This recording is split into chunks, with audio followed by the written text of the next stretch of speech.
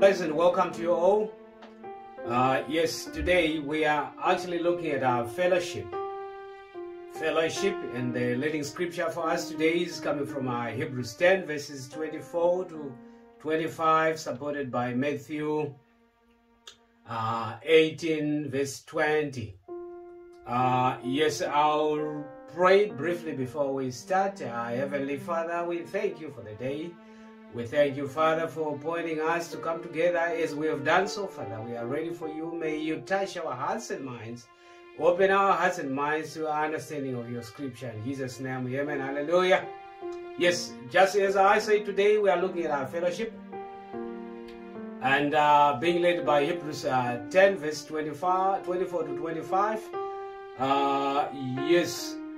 Let me just, before I read the scripture, can I be allowed to define what is fellowship? Because this is what we are looking at today.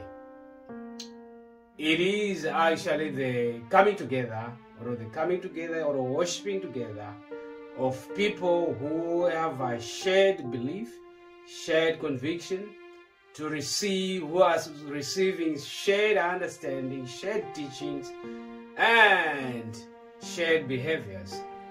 That is fellowship, because there is so much in common that binds us. Our convictions, our values, our beliefs, our understanding, and our behaviors, they must conform to a particular pattern. That's fellowshipping. That's what we'll be trying to do to one another. Yes. Now, let's hear what the scripture says. We have defined what fellowshipping is, and let's hear what the scripture says. I will read Hebrews 10, verse 24 to 25, say, "And let us consider how we may inspire one another on towards love and good deeds.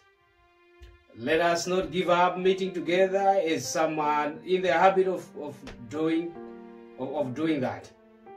But let us encourage one another, and all the more as you see the day approaches." Hallelujah.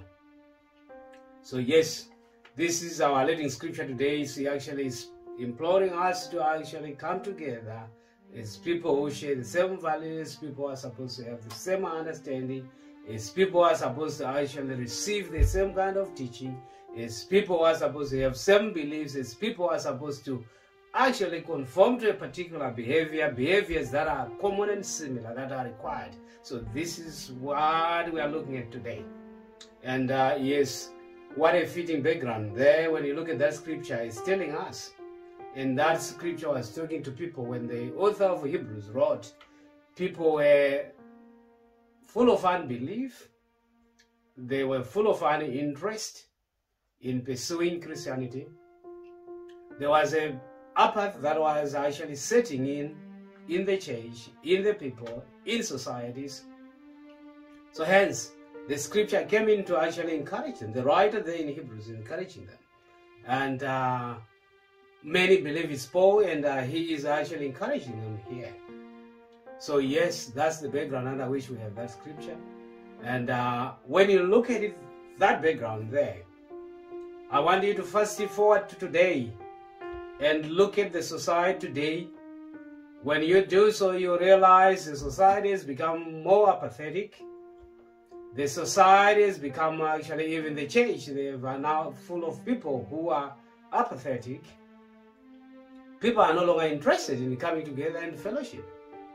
Men are actually saying, I can worship from my house. I can worship with my family. There is no need for me to go to church. I can access the same church service online like I'm doing now. Yes, I'm not taking away the idea of an online church, and you can access us online and listen to us right away. But there is also a need for you, brethren, let me say so, for you to actually go and congregate and come together with others and learn and share, because that's what the scripture is saying there. So if you are one who is actually in that belief, you need to also fellowship with others. So if society is now becoming apathetic, if individuals or even Christians are now becoming apathetic, today I am going to actually address you. I'm speaking to you, brethren, who has now become an apathetic Christian. And I want to address you today and say, brethren, that is not the right decision. Don't become uninterested. Don't become apathetic. You must always persevere, because that's the message of our fellowshipping. It points us to fellowship together, meaning we have to persevere in the ways of Jesus. So please, brethren, if you have become apathetic, don't be. I want you to turn back and remove the apathy that's setting in. Hallelujah. So yes, if this is who I am speaking today and I'm talking to you, let's now go into the scripture and see why is it that I'm talking to you and say, go back and fellowship. So the first question that you need to answer and address in your mind is, why is fellowshipping true? Why is fellowshipping true? Am I talking of a fad? Am I talking of something that is outdated? Am I talking of something that is out-fashioned? No. Why is fellowship true? Let's hear what the scripture says, because the scripture tells us. In Hebrews 10 verse 24 to 25, I'll pick out key junctures or key words in those two verses, and we'll look at them and see why it is important that you fellowship. It actually starts by saying, let us consider how we may inspire one another on towards love and good deeds. So you see, in that first verse there, 24, you can actually see that there is need for us to spur one another, to encourage one another, to push one another, to motivate each other towards the love. Because Christianity is all about expressing the love of Jesus towards one another. And this is why it is key, according to the scripture there, that we must always inspire one another towards love and good deeds, because these are the behaviors. We must also conform to the particular behaviors of a Christian. So you need to actually address one another and encourage one another to actually have the love of Jesus towards each other, and you also have behaviors that conform to that. So it is very key, brethren. If you are now becoming apathetic, I am saying let's go back to the scripture and see why fellowship is true. And then the verse goes on to say, as some of you are in the habit of doing, some of us are in the habit of not meeting. And this was as at that time when Hebrews was written, but I've said already that if you fast this one forward, today we have societies, we have Christians, we have become even more apathetic. People are no longer interested in the scripture. They are no longer interested in the Bible. They are no longer interested in Bible study. They are no longer interested in worshiping and coming together. They are no longer interested in gathering. But brethren, this is what it was then, and I'm saying today is even more. And the scripture is telling us there are those in the habit of not coming together. As it says, let us not give up meeting together. It is in verse 25 there. Let us not give up in meeting together, as some are in the habit of doing. This is who you are, brethren. You and I today, I'm addressing you because you have come to a point where you have become apathetic, or apathy is setting in. You have now said to yourself, there is no need for me to go and worship and fellowship with others, because I can access the service online, I can access the church online. Yes, I said, yes, it's good to actually access online, but don't make it a habit. That's what you do every time. No, you need to actually go and meet with others, because that's where you will get spurred on. That's where you will share. You get spurred on in sharing the love and showing the love. And also good deeds. They are actually conformed by doing so when they're encouraged by others. Don't be that one who give up meeting together with others, because it is a habit that is actually against the Bible. The Bible is saying so in verse 25. It even says we must encourage one another. And all the more you see the days approaching, because the whole idea is fellowshipping. Is to say, why is it important? Because it is very key for you as a Christian on your journey. Because if you don't get encouraged, if you don't come to share your values with those who share the same values with you, if you don't encourage to actually show the same love as Jesus did, if you don't get encouraged to actually show behaviors that conform to Christian life, then it definitely, yes, you have allowed the apathy will take you away and you will go. So it is very key that you see the scripture is saying so well there, that you need to understand that. It is also written in Matthew. If you read Matthew 18 verse 20, A verse that says, where 2 or 3 are meeting together, I will be in your presence. So it means, what then happens when you don't go and meet in the church? When you can't be strengthened by the power of God, by the Holy Spirit. Because Matthew 18 verse 20 says, where 2 of you are meeting together, then I will be among you. So it means the moment you go and meet with others, Jesus or God himself will be present. So when he is present, you receive the blessings, you receive the vitality, you receive the power, you receive the encouragement, you receive the strengthening. Because fellowshipping, like I said, it helps you to keep on track, keeping your values, keeping your ways, keeping on things that are godly. So you get the vitality of you keeping on that narrow path is actually fellowship, where you go and get encouraged by others, taught by others, motivated by others. Yes. So scripture from Hebrews 10 verse 25, verse 24 to 25, and Matthew 18 verse 20, they actually point to us as Christians that we should not be apathetic, that we must come together and fellowship together.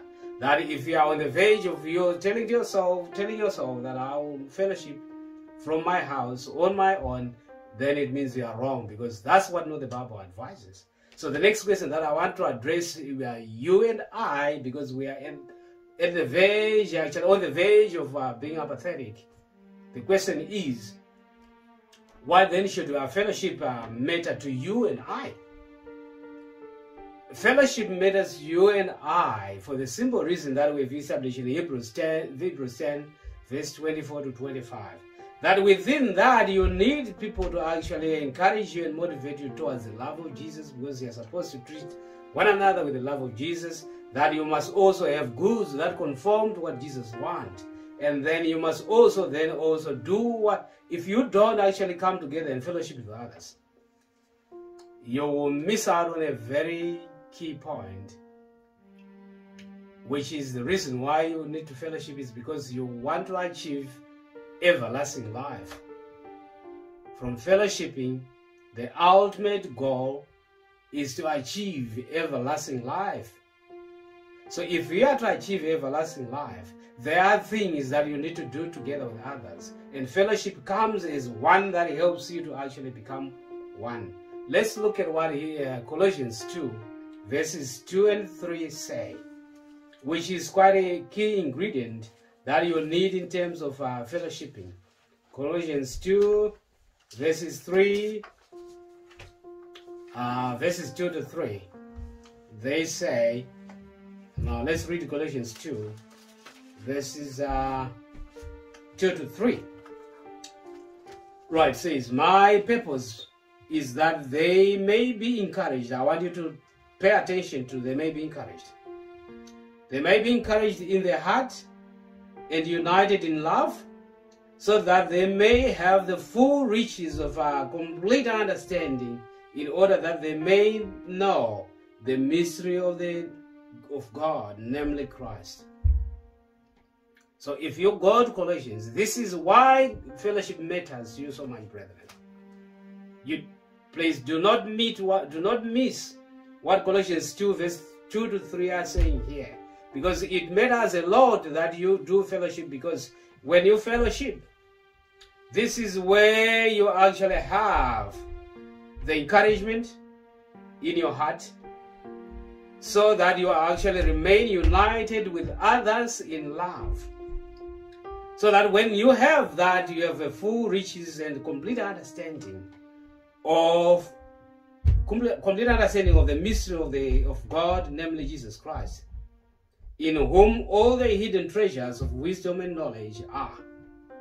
So this is why fellowshipping is key, because from fellowshipping, you're gonna go and be encouraged by others. From fellowshipping, you're gonna receive the teachings that help you from those that are more experienced than you. They will teach you to experience more, to understand more values. And when you understand these values, they are values of our love in Jesus Christ, the deeds in Jesus Christ, the way a Christian is supposed to behave, and all stuff. So when this happens, you start to actually receive and get the riches of the kingdom of heaven, the mystery of the kingdom of heaven, which from Colossians 2 verse 3, it's all deposited in Jesus Christ himself.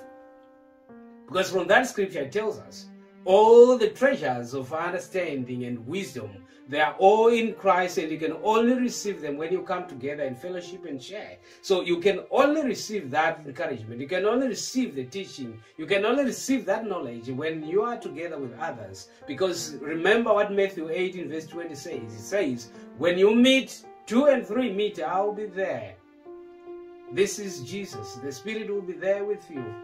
When you come together in fellowship with others, you are there so that you get encouraged in your heart by the Spirit, and then you get united in love. And when you do so, you will then start to receive the full riches of the mystery of the kingdom of heaven. What is the mystery of the kingdom of heaven? According to Colossians 2 verse 3 to 5, to verse 2 to 3. The mystery of the kingdom of heaven is Jesus. Why is Jesus the mystery? It is because we have heard from that scripture that all the understanding and all the knowledge are actually deposited in Jesus himself. So you need to actually come together and fellowship with others so that God himself will be present in us. And when he is present in us, all the mysteries now revealed through Jesus Christ. Because fellowshipping that we do it in 2 ways. Remember, you can fellowship with your God on a one-to-one. You can also fellowship with your brethren as fellow Christians. But what is key now is this unitary fellowship that God is speaking about. That when you come, the two of you as fellow Christians, when you come together, 2 or 3, you are now enjoying the fellowship with God. So it is at that moment that when you do enjoy the fellowship with God, that God brings the mystery of the kingdom of heaven, who is Jesus Christ, that you start to understand all things that are actually hidden. So when you do so, you are opened in your mind, opened in your heart, encouraged in your heart, encouraged in your mind. So this is what God wants us to do. So what is it for you and I, brethren, the apathetic one?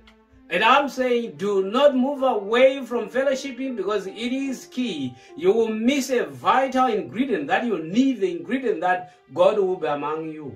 God will be actually between you. God will be among you and strengthen you in your hearts, and you will be also be encouraged, and you will be unified in love, and your deeds and actions will be also unified accordingly.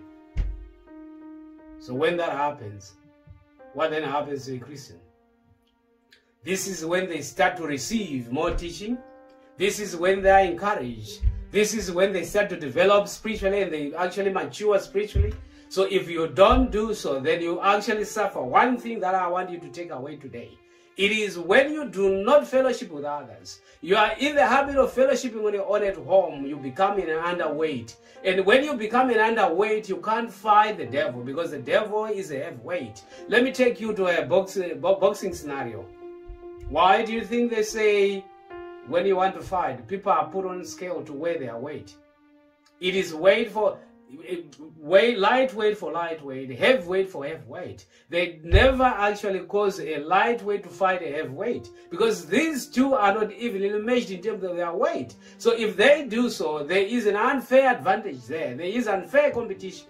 So I'm saying to you, brethren, you are apathetic there. I am as well today. So I'm speaking to you and I today and say, if you go on like that, you're actually becoming an underweight yourself. And when you're an underweight, you can't fight the devil, because the devil is a heavyweight. So this is why the scripture says to you, you need to come together and fellowship with others. So when you come together and fellowship with others, you are now revealed and joined to the mystery of the kingdom. The mystery we said is Jesus. So when you say have Jesus, you now have the power of the Holy Spirit. And remember what he says is the power of the Holy Spirit that you need. So when you have that power, you become actually a heavyweight.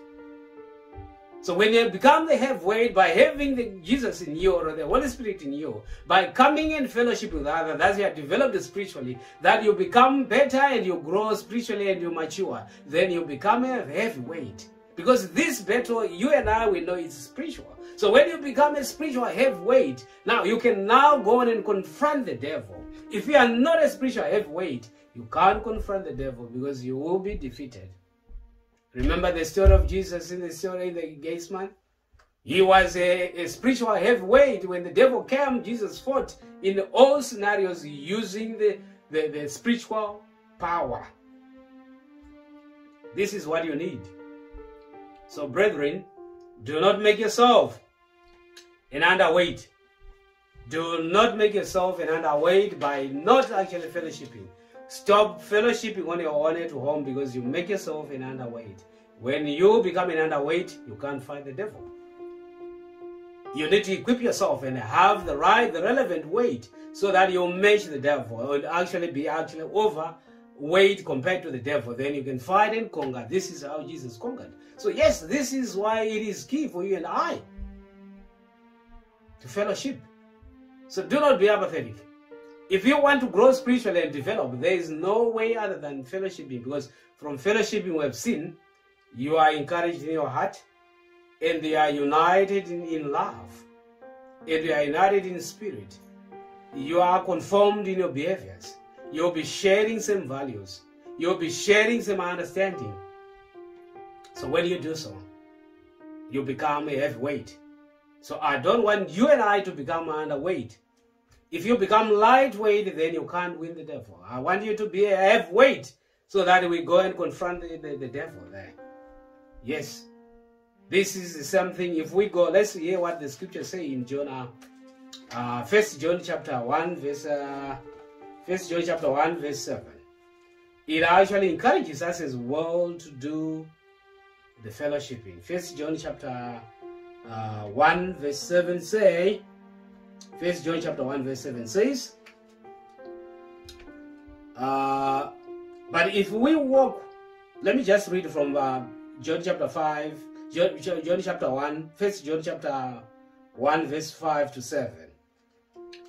Walk in the light, that's what he says there. So this is the message we have heard from him and declared to you.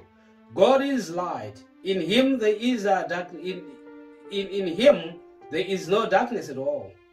If we claim to have fellowship, so there is need for you and I to have fellowship with God, and as much as others.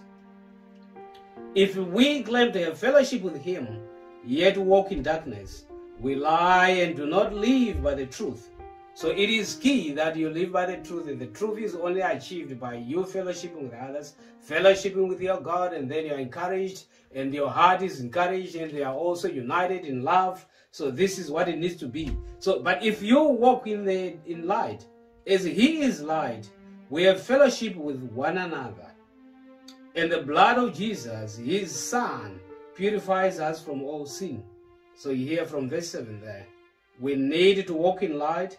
And if we walk in light, that means we are fellowshipping with one another. And when you fellowship with one another, the blood of Jesus will come and wash us. And if you are sinful, you can only actually be washed your sin by the blood of Jesus. So that only happens when you walk in light and you are fellowshipping with others. So it is very key that you fellowship with your God and fellowship with others. So when you fellowship with your God, you are now united with him. Fellowship with others, you are also united to them. And then it forms a unit of purpose that God wants between himself and his people. And when that happens, he will be among you. And when he is among you, then he strengthens you with his power. The power of the Holy Spirit, and you become a heavyweight. You're no longer a lightweight. So this is what he's saying there. So you need to actually walk in light and be encouraged and to walk by fellowship with one another. Brethren, this is the main message today from the scripture. So what is your takeaway today? What is your take home today?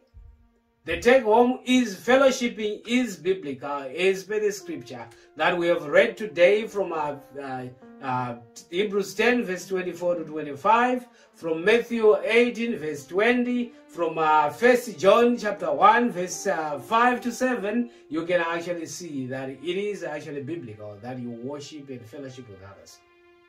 What is the danger of you not fellowship with others? You become a lightweight. When you become a lightweight, the devil will come and actually snatch you or defeat you, and then you'll be defeated. Why do you take yourself away from fellowship with others? Because we have said you must grow spiritually, and the spiritual vitality of you is fellowshipping. And when you fellowship with others, you receive the spiritual vitality, because God will strengthen you. God will then strengthen your heart and also unite you in the love and all stuff. And then the Holy Spirit will be you. And all the mystery of the kingdom of heaven will be opened up to you, because you'll be following Jesus, and he opens the mystery and the understanding of the kingdom of heaven. When you do so, you can now see the long life that you expect at the end, that you want to live long, you want eternal life, you want to live forever. It is there, you will see it at the end. Hallelujah. So what is your take home today? Number one, the Christian journey, do not make yourself a life weight, not a lightweight, but become a heavyweight by walking in fellowship with others, so that the Holy Spirit and all the knowledge of the kingdom of heaven will be open to you. The knowledge and understanding will be open to you. Number two, you can only become, you need fellowshipping because it is actually the tonic for spiritual vitality, so that you actually grow spiritually. So if you don't fellowship, I don't see how you would grow as a Christian. I don't see how you have the vitality to actually grow your spirit, because you cannot when you are not linked with and are not connected to God and others. So you need to fellowship so that you become part of that group where you share things. Remember Acts 2, verse 42, where the template of us as Christians was given by the apostles when they were actually together. Acts 2, verse 42. They were together sharing the Christian doctrine, the apostle doctrine, and breaking bread and all stuff. So they were together to share common things, share common understanding, share common knowledge, share common behavior. This is how it is. And when they were together like that, remember the Holy Spirit came and they were filled with the Holy Spirit. This is what God says today. This is what the Hebrews 10 verse 24 to 25 say. When we are together, that's what Matthew 18 verse 20 say. With the two of you, two or three together, the Holy Spirit will be among us, and then we are strengthened. So you cannot go away and do away with fellowshipping. Stop doing that. Stop making yourself a lightweight. You're not going anywhere. Go back and fellowship with others. Yes, watch online sermons is good, but you also need to go and fellowship with others. Stop fooling yourself. Stop teaching yourself. Stop saying, I'm okay. You need a church. You need to belong. You need to go and share. You need to be taught. You need to be encouraged. You need to be grown spiritually. So go back to the church. That is the only way. For all those who are apathetic, please move away from that and remove that uninterest you have in the word. You must go back and fellowship and belong to a church. Hallelujah. Thank you so much. We'll see you next week. Bye-bye.